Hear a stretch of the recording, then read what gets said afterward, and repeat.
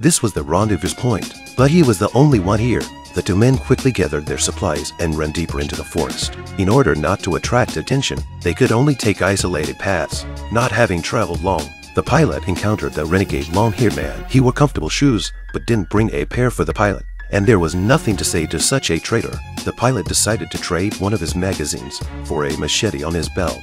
The men parted ways here. What was the point of escaping? The long-haired man didn't even know where he was going. The blonde man followed the pilot as he ran deeper into the forest. The steady rain solving the water problem for now. The rice broth couldn't be filled with hunger. Machete in the front to open the way. Rifle is now a cumbersome, and weeds entangled, but slowed down the pace of progress. The two men took a bamboo raft downstream, hoping that if they could float to the Mekong, they would be out of their misery. It was drizzling.